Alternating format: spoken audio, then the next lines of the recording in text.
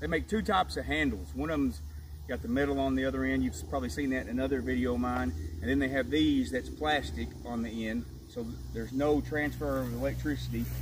So what we're gonna do, and these aren't bad, but a lot of times your reel will come with these. What we're gonna do is wrap it